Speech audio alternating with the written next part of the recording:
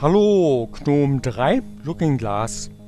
Looking Glass ist ein Inspektor-Tool von der Gnome Shell bzw. eine JavaScript-Konsole für die Fehlersuche. Gestartet wird das Tool durch Alt F2 und die Eingabe LG. Beendet wird die Konsole durch Escape. Es existieren 5 Areale: Evaluator, Windows, Errors, Memory und Extensions. Der Evaluator ist ein interaktiver JavaScript-Dialog. Einfache Rechenaufgaben können an dieser Stelle zum Beispiel ausgeführt werden. 1 plus 2 oder 2 plus 3 zum Beispiel. Jedes Ergebnis wird gespeichert und kann wieder ausgegeben werden durch R, Klammer auf und jetzt die Nummer, zum Beispiel 0, Klammer zu. So gibt es dann die Ausgabe 3 oder R1.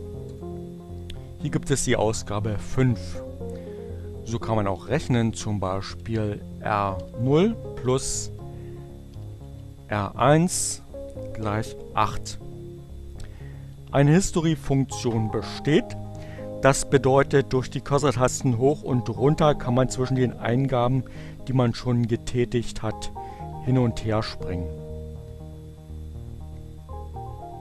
Gespeichert wird die History unter dem dconf-Eintrag org gnome shell looking-glass-history.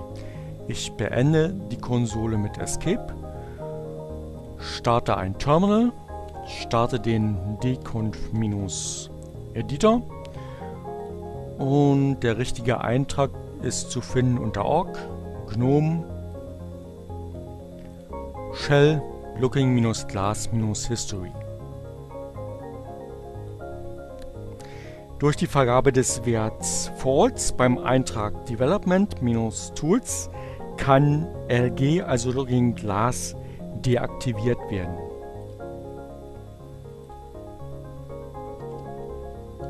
Und LG funktioniert nicht mehr. Natürlich kann man das auch wieder rückgängig machen, indem man den Wert True vergibt. So funktioniert Looking Glass wieder.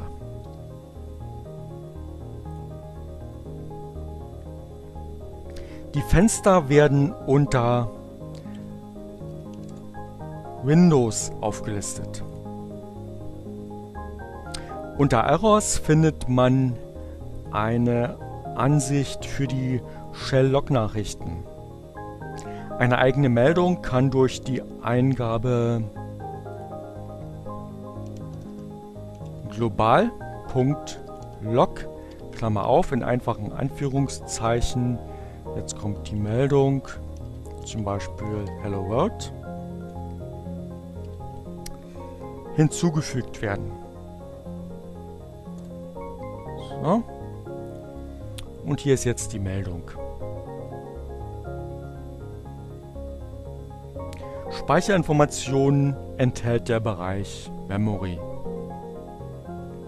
Unter Extensions werden die Erweiterungen angezeigt.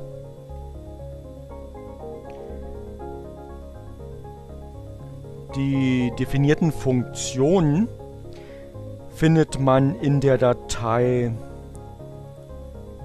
User, Share, Gnome-Shell,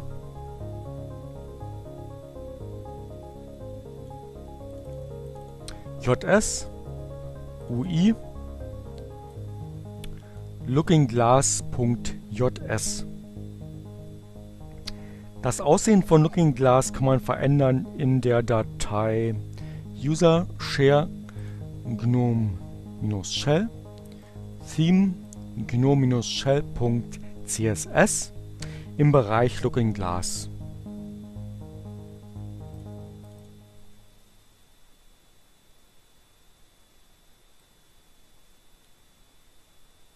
Ciao und viel Glück!